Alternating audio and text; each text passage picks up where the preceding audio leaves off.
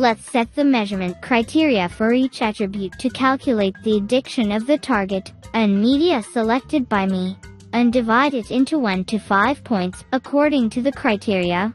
Since the values of the attributes we selected are all different for each attribute, it is easier to calculate them later by creating a standard for each attribute and unifying it with 1 to 5 points. For example, when I select YouTube viewing time as an attribute, if I divide it into 1 to 5 points according to the viewing time, I can decide like this.